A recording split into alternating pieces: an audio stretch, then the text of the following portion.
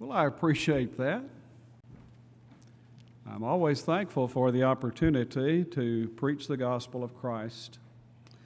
And I'm thankful that tonight we are looking at the future of both families. And while we may not know what the future holds, we do know who holds the future.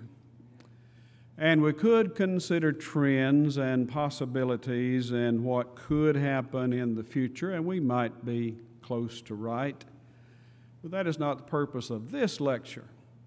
What we want to study is what can we do that we might affect the future in a good way for the church and for the home by our words and by our deeds. We want to do all that we can to help both families to be able to look confidently to the future, even beyond time into eternity. And so let us consider the family, the church. Romans 16:16, Paul wrote about the churches of Christ. The churches of Christ salute you. Not some ecumenical conglomeration of denominations, but different congregations in different locations. And while the church may refer to the church universal, it may also refer to a local congregation such as this one is. The church is that group of baptized believers, Mark 16:15 and 16, those who have believed and have been baptized. It is that group of baptized believers who have been called out of the world by the gospel, 2 Thessalonians 2:14, and have been called into Christ, Galatians 3:26 and 27, being baptized into Christ as the gospel teaches that we are to do. And so the church is that group of baptized believers called out of the world by the gospel, called into Christ, and over which Christ is head, Colossians 1:18. He is the head of the body, the church. This church, this God-given church, is the family of God. Paul wrote, "But if I tarry long, that thou mayest know how thou oughtest to behave thyself in the house of God, which is the church of the living God, the pillar and ground of the truth," 1 Timothy 3:15. That word house is a word that literally means the dwelling place, but here it's used metaphorically to emphasize those who are in that dwelling place. That is, those who are the house or the household, that is the family of God. And so the family of God is that group of people who are, because of their being baptized believers, coming out of the world, coming into Christ, they are the saved. And Acts 2:47 tells us the Lord added to the church daily such as were being saved. It is the case then that all who are saved are in the church. And I'm not ashamed to tell people that because it's the truth. And those who are in the church then are those who've been saved. If one hasn't been saved, he's not in the church. And if one's not in the church, he's not saved. So every accountable person who has been saved has been added to the Lord's church. And if one is not in that church, he is outside of Christ, and as Ephesians 2:12 tells us, he is without hope. And there is nothing that can take place in the future that is going to change that truth.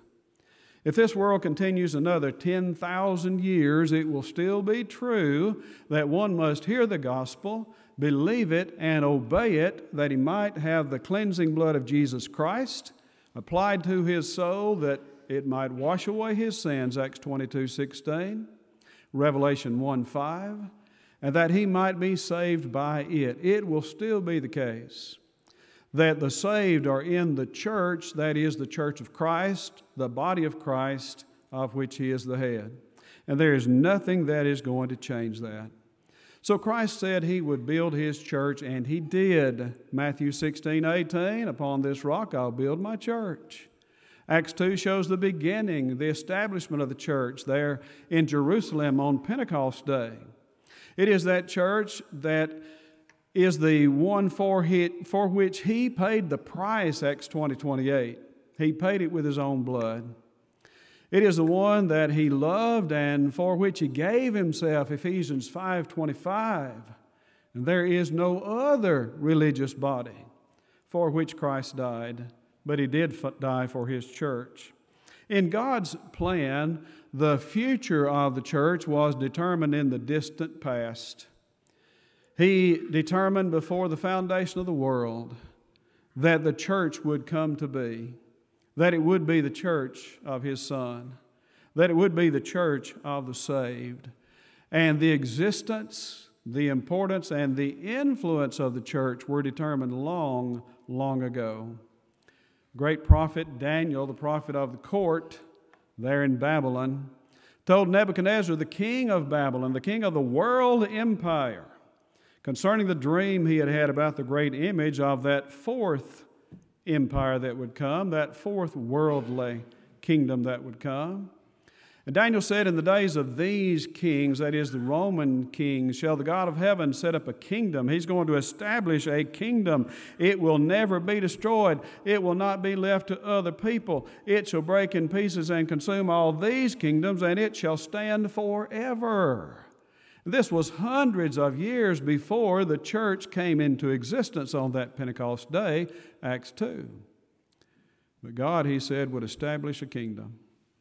That kingdom we know is the church, Matthew 16:16 and following. Jesus said He would build His church, and He said to Peter, I'm going to give you the keys of the kingdom. The kingdom is the church, Colossians 1:13. To the church at Colossae, Paul wrote, he said that they had been delivered from the power of darkness and translated into the kingdom of His dear Son. Thus the kingdom had to exist. This in the middle of the first century. And then John wrote that he was in the kingdom, Revelation 1:7. Couldn't be in a kingdom if it were not existent, Revelation 1:9. And so the church that Christ built will stand, it will continue, but the future of the local congregation very much depends upon what we do today and what we do in the future. And it may depend upon what somebody did 20 years ago. A sound congregation may exist today, and our hope and our prayer is that it will grow and prosper, but it is not always the case that is what happens. A sound congregation today may not be sound some years down the road. It may be that they become complacent. They quit evangelizing. It may be they follow the way of a false teacher. They lose their way. It may be that an unfaithful eldership leads them astray. It may be that they decline and that congregation is lost, or it may even go into apostasy. And so what a sad future that is. And how each one of us needs to look into the mirror at home and ask ourselves this question: what am I doing to ensure a bright future for the church? What am I doing to make sure that the local congregation where I am is going to continue to be a beacon of light in a dark world? What am I doing? Let me tell you a sad story. Congregation, more than 300 in attendance back in the 70s, there in the very heart of town. It had flourished in an area where people from the country had come into the city and they'd bought homes and they'd built houses and they had reared their children. They were good people, honest people, hard-working people. They brought their children up to believe in God and to be honest too. And so the church grew.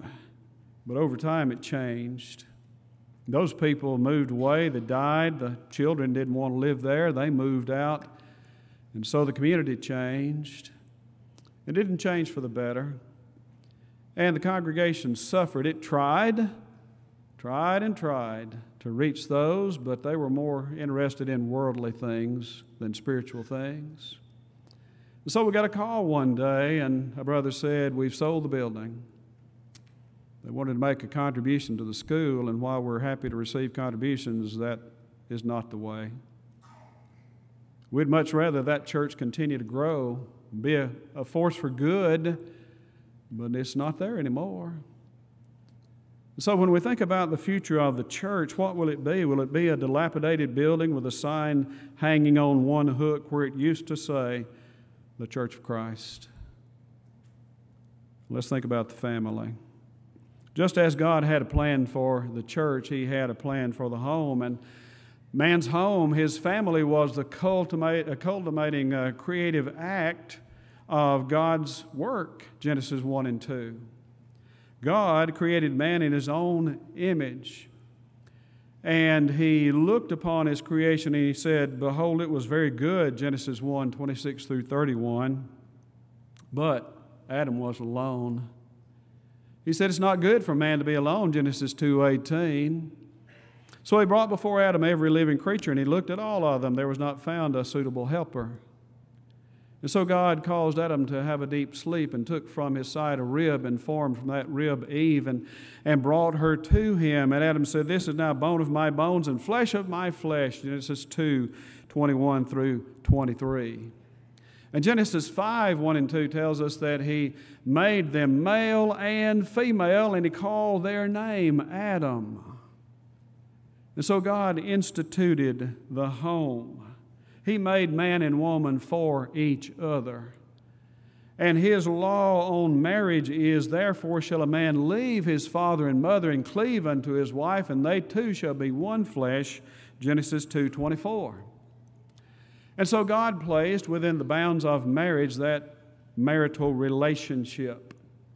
And from that, the birth and the rearing of children. And God gave certain boundaries, certain parameters for marriage, that there would be one man and one woman, each of which is eligible to marry according to God's law and according to the laws of the land. And God didn't make any other arrangement. He didn't allow and does not allow any other arrangement. And He does not do so today. And it doesn't matter what society may think about marriage and the home. God's plan is still His plan. His law is still His law, and it will be when the Lord comes back. He's not made any exceptions to that concerning who may marry one man and one woman.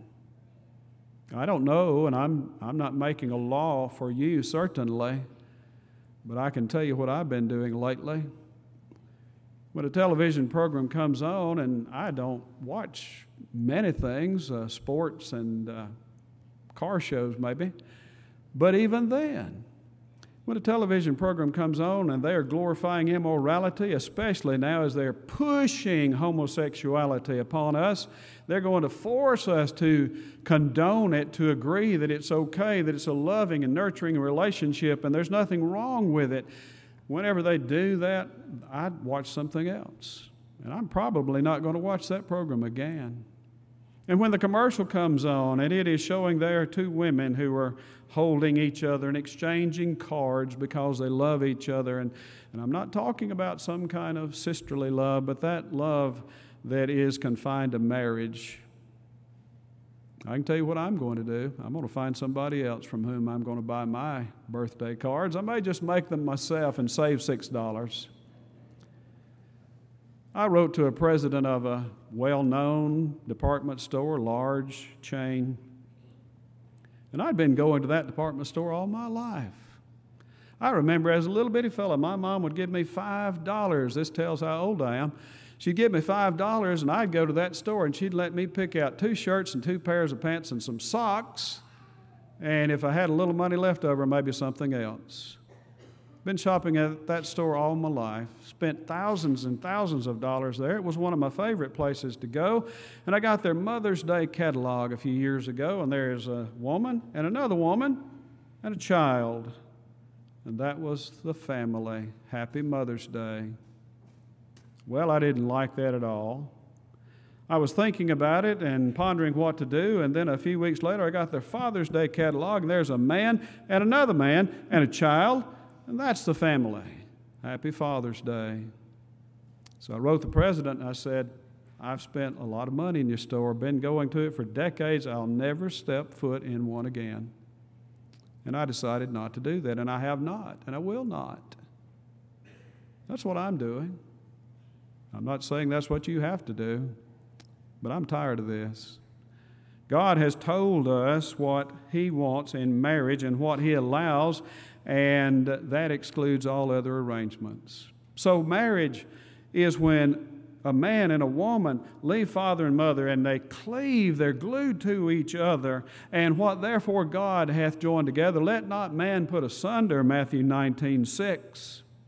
And as commonly quoted marriage vows state, marriage means forsaking all others and keeping ourselves only unto our spouses. So then that marriage bond, and there alone is where conception should take place, where child rearing is a part of that home. And by having children and rearing those children in the home, it fills that home with joy and love. I thank God every day that He allowed me to have children and now grandchildren. My children are grown and gone, but grandchildren come and stay. And I had 3 at the house when I left today. The little 5-year-old girl came in, and she was a bird today and had a broken wing, so I had to help her. I made a little nest on the bed and put her in it, and I brought her some worms, carrots, but they were worms, and fed her and got her back to health, and she finally was able to fly by the time I was able to leave there. You know, that's a lot of fun, and how much joy they've brought and do bring. How blessed are the parents to have children. How blessed are the children to grow up in a home where there is purity and godliness, and the parents teach them and train them, instruct them and correct them to be what they ought to be, and do so in a God-ordained, God-approved, God-centered home. People want to know what is wrong today with society. There's what's wrong with it. People are forsaking God, and they're not allowing Him to come into their homes. Let's look at both families now and think about the future. And while we could talk about a lot of negative things, we want to be positive in our approach to the future. Even though there have been significant social changes that have been engineered and forced upon us in our society by evil men and women who have a determined course of action, who have through the years gradually, sometimes imperceptibly, taken over our educational system. And now working through civil government, they have the upper hand, it seems.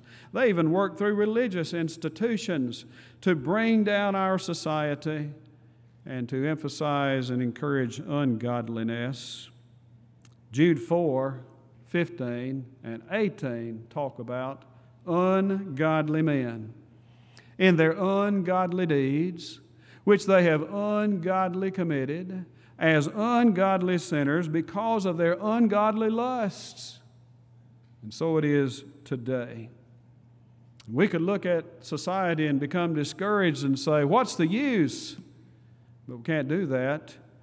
Rather, let's consider some positive steps that we can take today and in days following that will ensure, to the best of our ability, a better future for both families, the best future. So how can we do that?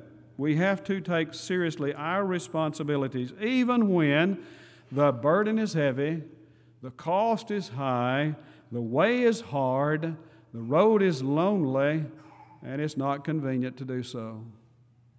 Let's consider when the burden is heavy. You know, families take a lot of work. When I was an electrician, I'd work 6 days a week, did so for a long time, worked every Saturday. Then I'd work a double shift a couple of days a week. And so I was working 8 days a week. And you know what? They got old, and I got tired, and my motivation was lacking because it seemed the way was long and the burden was heavy. And it can happen that way in our families today. The work is really regular. I was texting with a preacher friend the other day, and I said, well, some of the teachers are out, and I've been teaching my classes and also teaching some other classes and handling some other things. And about that time, a student came in and he said, the student who was to preach in chapel today is not going to be here. That was 8:21, and chapel started at 8:30. And so I grabbed a sermon outline and went to chapel and preached in chapel. And I told him, I said, this is getting to be like work. Of course, I was joking. It's always like work. But sometimes it seems that work is really regular, and it gets that way in the family, and the weight of the load grows, and motivation can be a problem, and we have to remember that love motivates us. Look at Proverbs 31. You'll see that example. Here's the virtuous woman. Her price was far above rubies. What did she do? She toiled early. She toiled late. She worked in various areas of responsibility. And why did she do that? Because she loved her family and she loved her God who gave her that family. And so we read verses 27 through 31, this very complimentary description of this good woman. And notice what it says. She looketh well to the ways of her household, and eateth not the bread of idleness. Her children arise up and call her blessed, and her husband also, and he praiseth her. Many daughters have done virtuously, but thou excellest them all.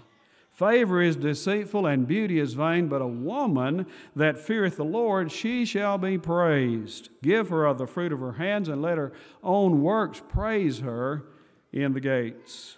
When we have that kind of love for the church and for the home, we'll find the burdens will be much lighter, the way will be much brighter, and the joy will be much greater. But consider another example. Elders. Elders bear a weighty responsibility. It sometimes becomes a heavy burden. And they are often criticized and rarely complimented. I tell the brethren at Munford, Tennessee, that we need to tell our elders thank you. We need to encourage them. We need to praise them when they do well. And then if there is a time when we have a concern, then that will be much better received and much better given. 1 Timothy 5:17 shows the danger there. We need to be careful. They watch for our souls, Hebrews 13:17. There's one, Hebrews 13:7, those who have the rule over you. They watch for our souls. They give an account for us. And so we ought to do what would bring them to that point and make it joy for them.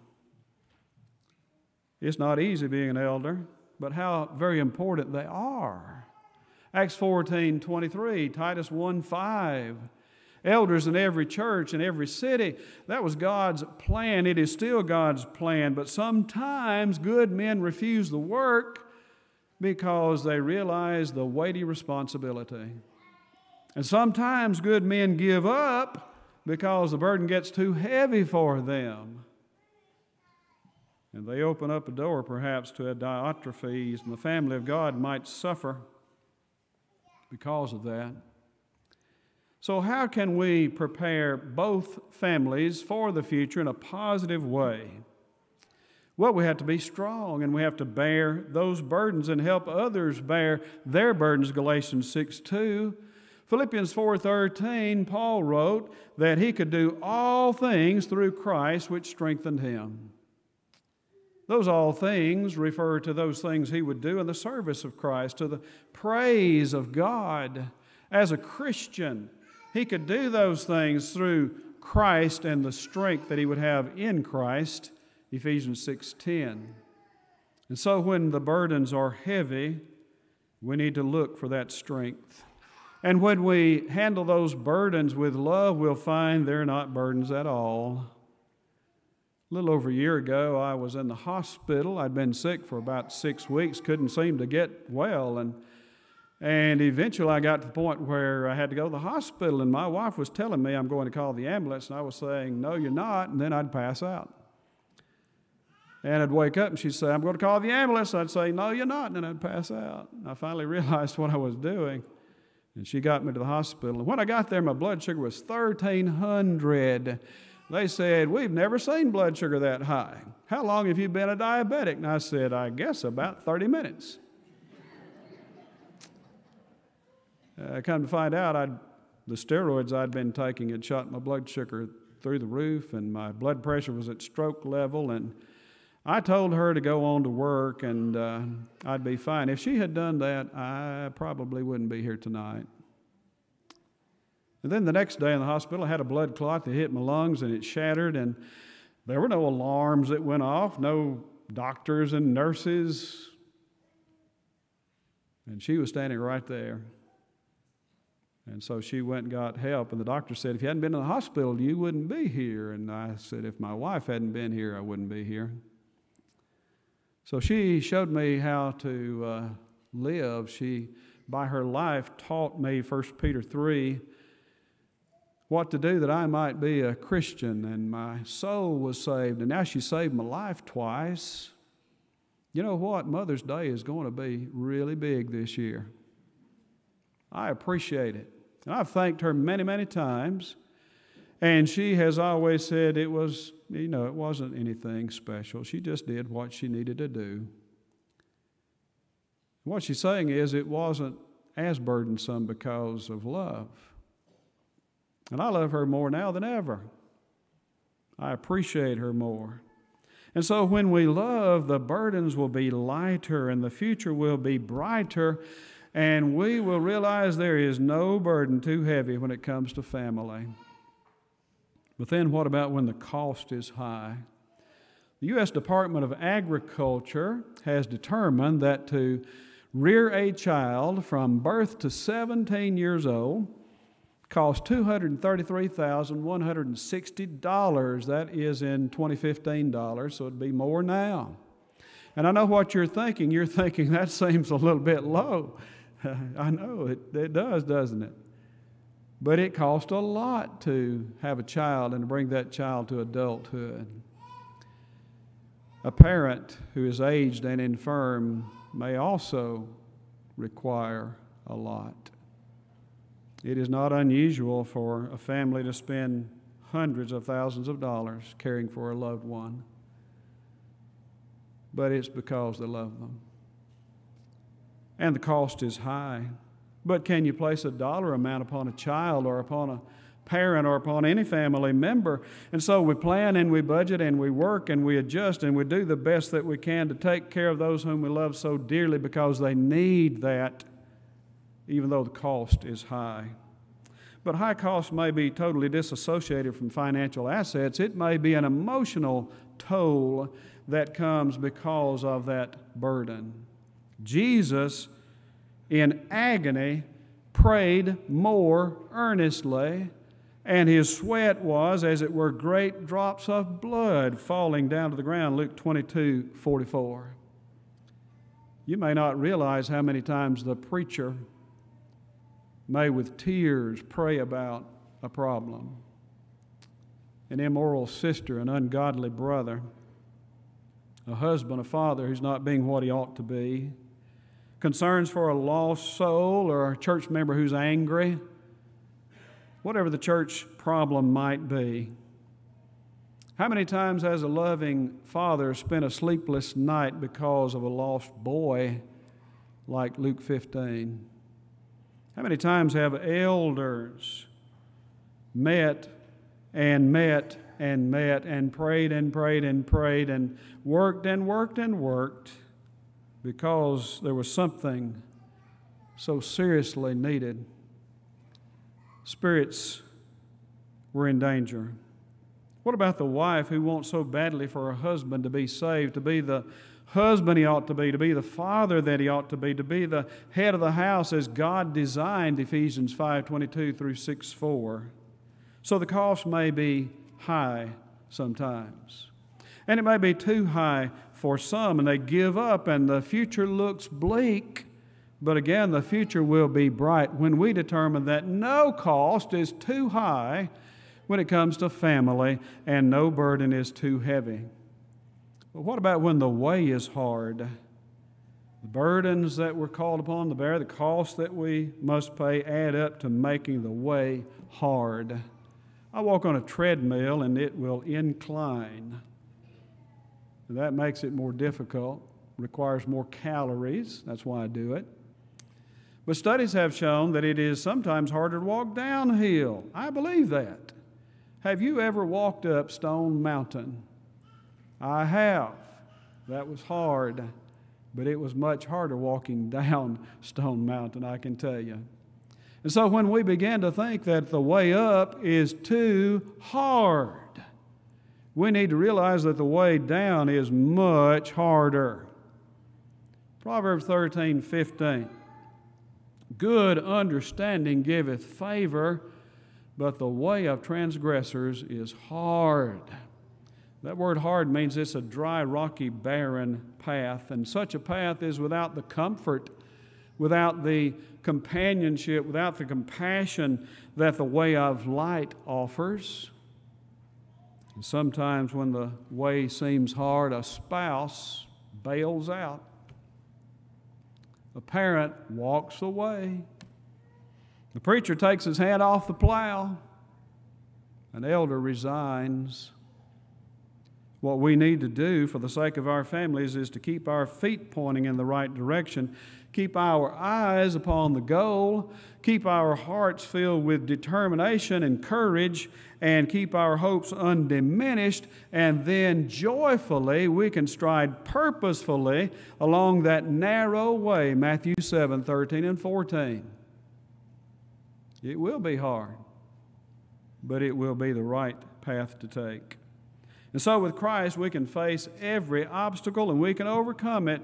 As Paul wrote, "Brethren, I count not myself to have apprehended, but this one thing I do, forgetting those things which are behind and reaching forth unto those things which are before, I press toward the mark for the prize of the high calling of God in Christ Jesus." Philippians 3:13 and 14. So for the future of both families, we need to press toward the mark. And the future will be bright when we determine that no way is too hard, no cost is too high, and no burden is too heavy. But what about when the road is lonely? I was in Hong Kong and I was walking down the sidewalk, and I'm 6 feet tall and they're not quite that tall, so I could see over their heads. And it looked like a sea of humanity. The sidewalks were packed as far as you could see, hundreds, thousands of people. And I thought, I don't know a single person in Hong Kong. And not a single person knows me. And here I was in this sea of humanity, but I was alone. And the paradox is that families where togetherness is the watchword can be the loneliest places on earth.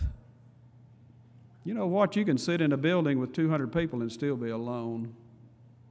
You can be at home in a family where the family members are so detached they hardly know each other. It is as if they were strangers, and physical proximity does not necessarily diminish loneliness. There's more to a relationship than just being in the same house or being in the same building. Now, it is the case that when we choose the right path, some will shun us. They may not understand. It may be a problem that we don't understand. There's a passive, then, attack upon us that results in loneliness. But you know what? God has already answered the questions that we have yet to ask, and He has shown us designing both church and home to be support groups where we find ourselves with others of like precious faith, others of the same persuasion, and where with faith, hope, and love we are united and we contribute to the functioning of that family. 1 Corinthians 12 shows that in talking about the physical body and how it works together. And then comparing that to the spiritual body, 1 Corinthians 12:20, now are they many members, yet but one body? And so the body is to work together, and when it does, we can sing, "Blessed be the tie that binds." But if we find ourselves feeling lonely, instead of withdrawing into a world of self-pity, we need to reach out and form ties of mutuality. We need to look for fellowship and support. That means that we give fellowship and support, 1 John 1:7. But if it turns out that we do have to travel that road of righteousness all alone, we need to remember that God is with us. He will never leave us nor forsake us, Hebrews 13:5 and 6. And it is the case, there's still 7,000 who haven't bowed the knee to Baal. And so let us, as we consider loneliness, be aware there are others who are traveling that same road. We may not know them, but they're going the same direction. We'll see them someday. So the future of both families will be bright when we determine there is no road that is too lonely, there is no way that is too hard, there is no cost that is too high, there is no burden that is too heavy, and we're going to keep traveling that right path even when it's not convenient. Inconvenience is an excuse that we sometimes may use without even realizing we've surrendered ourselves to that. We know the classic biblical example of the Roman procurator Felix, and when Paul reasoned with him of righteousness, temperance, and judgment to come, Felix trembled and answered and said, "Go thy way, for this time when I have a convenient season I will call for thee," Acts 24:25. And as far as we know, that convenient season never came. It's not always convenient. Sometimes husbands and fathers find it inconvenient to be husbands and fathers, to rear their children, Ephesians 6:4, as God commanded, to cherish their wives, Ephesians 5, as God commanded. And so they miss ball games and they're not there for the concert. And when the award ceremony is going on, they're someplace else. They stand up their wives, their absentees in the family, and there's going to be a day when it is impossible to remove or to resolve that deep, deep regret. If that's where you are today, you need to get on your knees and ask for forgiveness from God and from your family and begin today to be what you ought to be. It's not always convenient to be in a family, but the problem is not the family. That's the blessing. When our hearts are pulled in two ways, like Matthew 6:24, the root of the problem then is that we have a selfishness instead of a selflessness.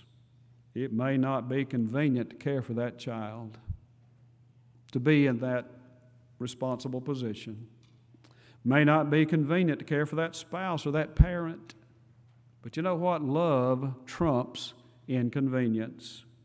It may not be convenient to nurture that young Christian, to listen to a broken-hearted sister, to bear with long suffering that brother who is struggling and is weak. But you know what? Love trumps inconvenience.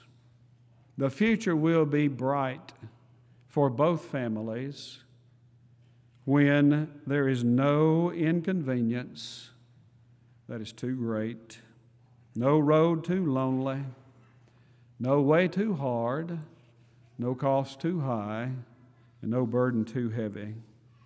If we want to ensure the best future for the church and the home, we have to take seriously our responsibilities.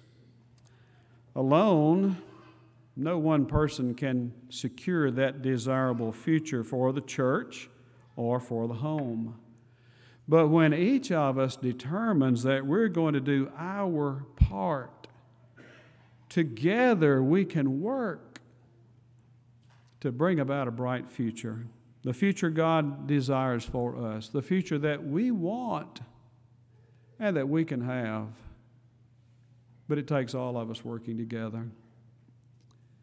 If you're not a member of the body of Christ, as we've already determined, the body is made up of those who are saved. You're not saved. And so the first thing you need to do is to come to Jesus and from Him receive that blessing of salvation, Ephesians 1:7.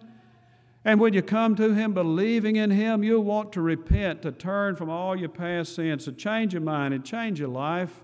And you'll be willing to make that good confession that Jesus is the Christ, the Son of God, the one that He claims He is. And then to be buried with Him in baptism, Romans 6:3, from that watery grave to arise and walk in newness of life, verse 4, there having obtained that cleansing by His precious blood, Revelation 1:5, and He'll add you to His church, the family of God. And you can begin to work in that family to help it to be what it ought to be. You can begin as a member of that home, whatever your membership part might be, to help that home to be what it ought to be. You see, if everybody else in the home is living right and you're not, that home will never be what it could be. Surely you love those in your home.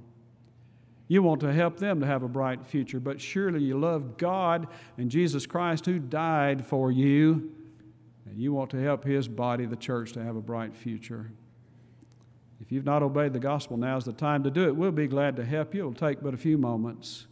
If you've done that and you strayed away and gone back to the world, it's time to come back and to get back where you need to be in serving the Lord faithfully, not selfish but selfless, and helping others to know that bright future as well.